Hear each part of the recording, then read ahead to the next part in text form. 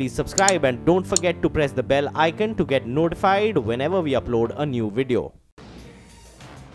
The top story tonight, the government has announced a surprise bonanza for the money markets. Economic Affairs Secretary has released the borrowing plan for FY19, which is considerably lower than what it had borrowed in FY18. The centre is also confident of sticking to the 3.3% fiscal deficit target. Sapna Das, who was at that briefing, joins us now with more details. Sapna.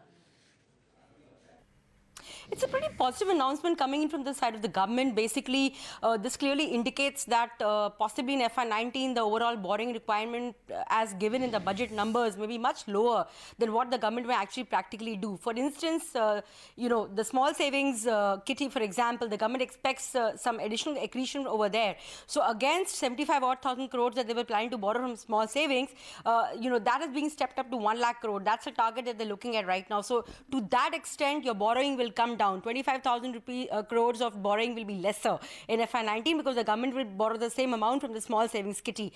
Second, basically in the buyback program has now been cut by another 25,000 crores. The amount probably in the budget was somewhere around 28 to 30,000 odd crores. That has been now reduced by 25,000 crores. So again, additionally, you don't need that much of money to do the buyback in FY19.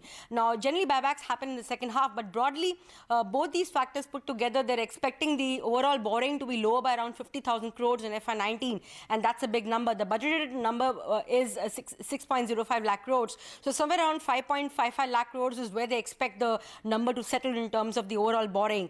Now, second aspect, of course, this clearly indicates that the government is very, serious about its fiscal consolidation plan. Probably they have a very credible plan in mind. Of course, they are going to stick to 3.3% as of now, but sometime December, Jan, when they do the review, towards the end of FY19, you may possibly see some change in the numbers in case the other revenue stream is buoyant enough. Apart from this, some other important decisions that have been taken is at the lower end of the, of the bond market. 1 to 4 year papers are going to be introduced. This is going to be a first. So basically, they're trying to keep in touch. They're trying to attune themselves to the market demand for shorter tenor papers.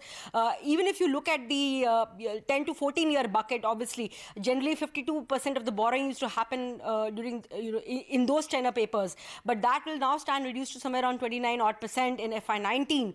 So this clearly indicates the shifting in the market that is happening and how government is trying to respond to that. Last but not the least, we also understand that some FPR related decisions in terms of possibly the exposure allowed by foreign portfolio investors on the GSEC limits. Some change is likely somewhere around April 1. That is what the release very clearly indicates. And last but not the least, generally the borrowing program H1 has been front-loaded. 60-65% of the borrowing used to happen in the first half of the calendar. Well, that now stands reduced to 47.5%. This is a big change, as per what the trend had been so far. So again, 60-65%, they're looking at 47.5% front-loading, or rather borrowing in H1. Now that again is a very good signal. Let's wait and watch and see how the bond markets also now react to this. All right, Sapna, appreciate you joining us with that. Forget the Chinese retaliation. Tariffs on steel imports would do more harm than good to the U.S. economy. Strong words of criticism coming in from noted economist Larry Summers, who earlier served as America's Treasury Secretary. Summers was speaking exclusively to CNBC's Martin Soong in Beijing on the sidelines of the China Development Forum. He said that President Trump's decision to levy 25% tariff on steel imports was not prudent. He called it, and I quote, a bit of a stop or I'll shoot myself in the foot kind of strategy, end of quote. We also spoke with Nobel laureates Robert Shiller and Joseph Stiglitz. While Shiller warned of an immediate fallout of the US-China trade tussle, Stiglitz said that American people are not with President Trump in his tariff tussle. Take a look. I think there are important issues on both sides. We need to address them in some kind of broad strategic context. Ronald Reagan said about nuclear wars that they can never be won and must never be fought. I confess I have the same view of trade wars. I don't see that the steel tariffs are a prudent bit of public policy. 40 times as many people work in steel-using industries as in the steel-producing industry. So I think that's a bit of a stop or I'll shoot myself in the foot kind of strategy. Immediate thing will be an economic crisis because these enterprises are built on long-term planning. They've developed a skilled workforce and ways of doing things that we have to rediscover these things in whatever country, you know, after the imports are cut off. And it's just chaos. It will slow down development in the future if people think that this kind of thing is likely. I want to emphasize that it's just President Trump who is challenging the international rule of law. The American people, I think, are not with Trump, or at least a very significant fraction of them are not. Okay. Trump only has about 30-some% of support, the lowest any president has had in that part of his presidency. Well, Joseph Stiglitz there. Now, in a bid to fight pollution, the Supreme Court today proposed a hike in diesel prices for private cars. The top court also suggested imposing green cess on small and medium cars. Remember, the Supreme Court had earlier imposed a green cess of 1% on vehicles with an engine capacity of over 2,000 cc. Ashmit Kumar, who's been tracking those developments in court, joins us now with more details. Ashmit, what did the court have to say? Well, indeed, the Supreme Court was hearing the Delhi air pollution case, and in doing so, clearly turning on the heat as far as diesel is concerned, diesel being one of the more polluting fuels available as far as vehicular pollution is concerned. And now what's interesting is that the apex court, in turning on the heat on diesel, importantly, has asked three key questions of the government. I'll take you through them one by one. First up, EPCA had raised concerns that diesel is a cheaper fuel as compared to petrol, and hence, as a result, its use is incentivized. In response to these concerns, what the apex court has done is that it has asked the question of the government that while diesel hikes for commercial vehicles can be ruled out, can there be a policy considered wherein there's a hike for diesel prices, at least with respect to use by private vehicles? So that's a key policy shift that the apex court appears to be mooting at this stage. That was question one. The second question is with respect to the diesel cess, the green cess that has been levied. Keep in mind that under Justice Thakur, the Supreme Court had levied a 1% green cess on diesel vehicles with an engine capacity of greater than 2,000 cc. Now, what's interesting is that the question that the apex court is now asking of the government is, can there be a similar cess levied on small and medium diesel cars? That's the second question. The third question is with respect to the BS6 rollout. Now, the government has made its position clear that as far as Delhi NCR is concerned, as of 1st April 2018, BS6 fuel will be rolled out. The question that the apex court, however, is asking that, as we saw in the case of migration from BS3 to BS4, can we see a similar rollout, not just in Delhi, but across 13 major metros as far as BS6 fuel is concerned? So three key questions being asked, the onus now on the government to come back with the answers. Back to you. All right, Ashmit, appreciate you joining us with that. Action from the Lal Street, the bulls making a powerful comeback in trade as indices rally more than 1%. The Nifty saw a sharp rally post 1:30 in the afternoon, and the index ended with gains of over 1%. The Sensex also gained about 450 points. In the broader market, the mid-caps up 250 points. Banks rallied over 2.5%, making it the biggest one-day gain for the banking stocks in about 5 months. It's time now for us to head into a break, but when we return, BJP and Congress trade allegations about their respective apps sharing user data with third-party companies. More details when we return.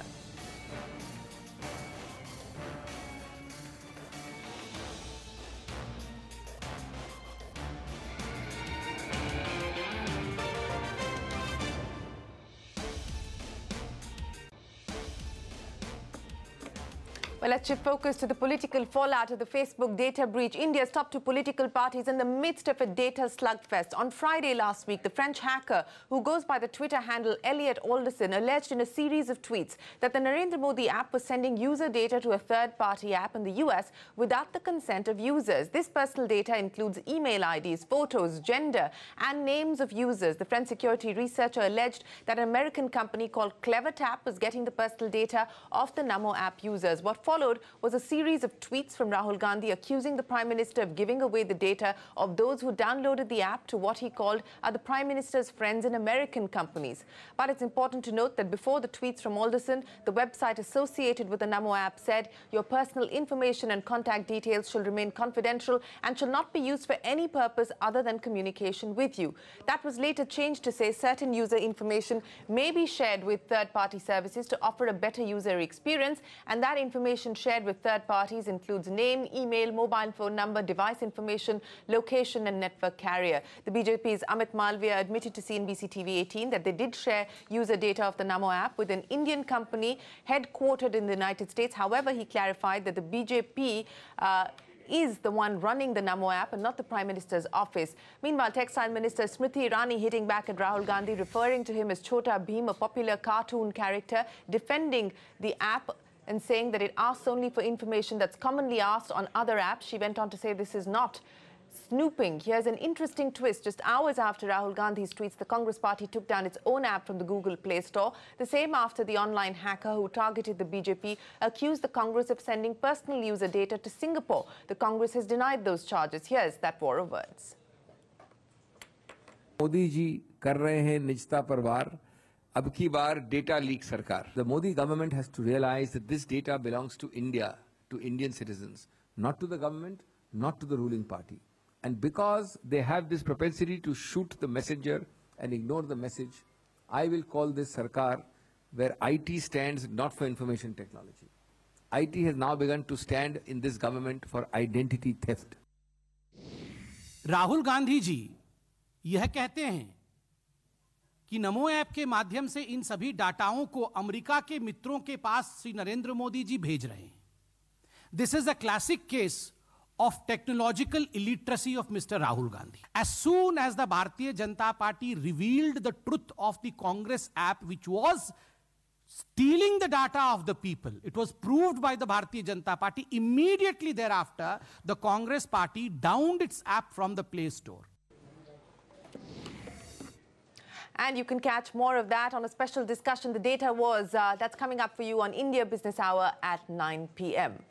Moving on, the Finance Minister-led group of ministers, more popularly known as the alternate mechanism, met for the second time today in the last 5 days. After the 1-hour-long meeting, Aviation Secretary said that he's confident that the expression of interest for Air India's disinvestment will be made public in about 2 weeks. Jain Sinha, the Minister of State for Civil Aviation, says in the past that the government wants to divest the Maharaja by the end of this calendar year. The first step is issuing the expression of interest, which will be taken by June. An official who was also part of that meeting said the government will be asking the buyer to ensure that employees are retained for at least a year as per the divestment rules. Going by the Secretary's statement, another meeting is in the offing to finalize the special group's decision on how much the government will retain in the national carrier, among other technical concerns.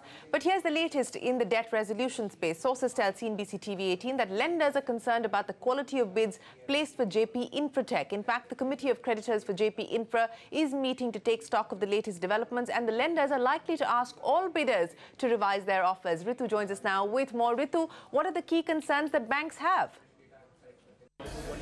That's right. A Committee of Creditors meeting was held today to review all of the bids that have come in for JP Infratech, and revised bids have been asked from all of the players that had shown an interest, including the Kotak Cube JV, Suraksha ARC, Adani Group, as well as the JSW Group. We also understand that Adani is one of the highest bidders for JP Infratech as of now, but of course these bids are all conditional and will have to be verified. The banks had this argument that the land valuation offered by these bidders is much lower than what JP had offered to the bankers in lieu of debt before the company went into NCLT at about 8 to 9 crore rupees per acre versus 1.5 to 2 crore rupees is what the bidders have offered. So the banks really want them to take into consideration the interest of the home buyers and the farmers as well. This is what is being discussed in today's meeting, and hopefully there'll be some more talks and negotiations with the highest bidders to see how their bids can be revised better. All right, Ritu, appreciate you joining us. Now, the central government is considering the creation of a special purpose vehicle by NTPC Power Finance Corporation, that's PFC, and Rural Electrification Corporation, or REC. This SPV will operate stressed assets in the thermal power space. No final decision just yet. In an exclusive conversation with CNBC TV18's Anshu Sharma, the Power Minister R.K. Singh said that he has discussed the idea with the Finance Ministry and perhaps they will move forward. Take a listen. Sir, there's been report that NTPC, PFC and REC will come together for the stress asset. What is the plan and how will it work for stress assets, and how much is the stress asset that we are looking at in first, second and third tranche? This was a proposal by, not a proposal, an idea by the REC that the CPSUs, including the REC, PFC, NTPC, etc., can get together and form an SPV, which can then run assets which are complete, which are ready to go, but which are under stress, which have been under stress for whatever reasons. The quantum which was identified, where the plants are complete and they can be run, is about 25,000 megawatts out of that 34 plants, and 15,000 megawatts in the fresh lot where some signs of incipient stress are there. That will mean about 40,000 megawatts. Now, so this is just an initial proposal. This has to be discussed with the Ministry of Finance and the banking people. And then after that, once it finds resonance, then we'll go ahead with it. And the idea is that they will not take over these assets. The idea is that they will run these assets so as to ensure that these assets are not sold at the prices which are much below, much lower than their appropriate true value. So that there's no distress sale.